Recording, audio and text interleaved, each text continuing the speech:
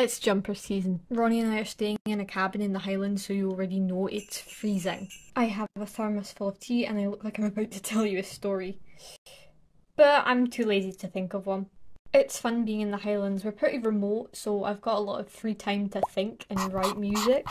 And to explain the social media break, I have no service. Oh, I've finished it. Can you take it? Thank you.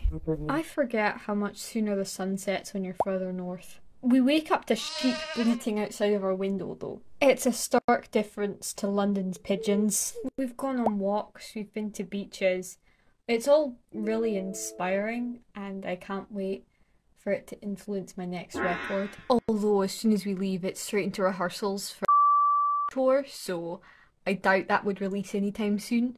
And I know it's only November, but if you recall my New Year's resolutions video from January, I feel like I've accomplished some of those things that I set out to do. We're actually working on a record.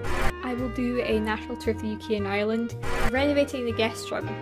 I'm very grateful for these achievements and the awards I've been nominated for my music, and I can't wait to see what next year brings. And I will see you when I see you.